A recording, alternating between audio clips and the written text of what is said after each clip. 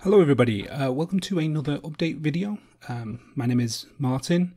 I'm an Inkscape developer trying to develop features and fixes for normal Inkscape users. Thank you very much for joining me this week. I want to give a big shout out and a big thank you to all of my Patreon supporters who continue to support my work here. If you'd like to join them, please consider sponsoring. $1 a month, with enough individuals who join up, can make a real big difference to making this sustainable. So what do I have for this week? First thing is continuation from last week, the speed improvements in the dialogues. We've managed to get that merged in, so thank you very much for all the testing. It was a hard merge to get in simply because it touched so much code, and it made me anxious because of how frequently other people's work was breaking my code because it just touched so many files. So the fact that that's merged into the main branch now means that we can fix the bugs in the mainland and there won't be so many merge problems.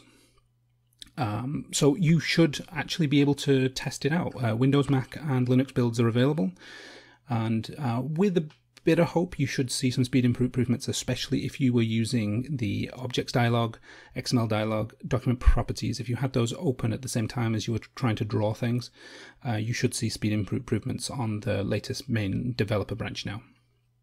The next thing I want to show you is actually finishing up the work that I was doing last December. So last December I was working on this feature, this really cool feature designed by Adam, which is a new objects dialog.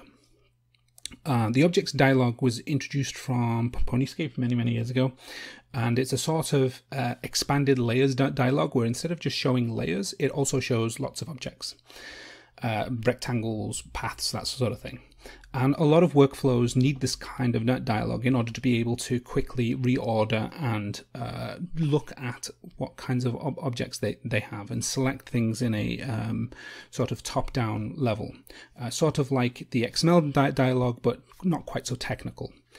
And what we wanted to do is we wanted to make an objects dialog that was beautiful, right? Which means focusing on the design, focusing on simplifying, focusing on making it look visually appealing.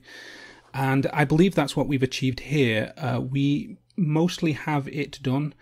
I've managed to fix a lot of the issues that were remaining from last December. The reason why we couldn't get it into 1.1, it wasn't ready.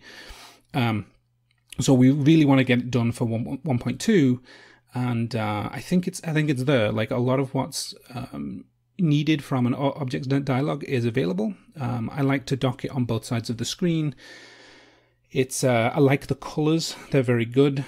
I like the fact that each of the layers, their colors are by default dependent upon the name of the layer, but you can actually set that color manually if you like. All of the objects that are inside that layer inherit the color, which is good. Obviously you can set the visibility and lock each of the objects manually, but this dialog is at once a layers dialog and an objects dialog all into one. And there's a switch, which is currently just a simple button switch, but it might change to tabs. We're still looking at that design. From just showing layers to showing all of the objects together. And the idea there is that you want to remove the layers code.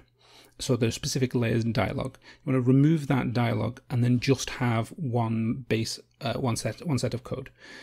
To give you an example, this objects dialog removes about 2,500 lines of code and adds in about 1,300 lines of code, or thereabouts.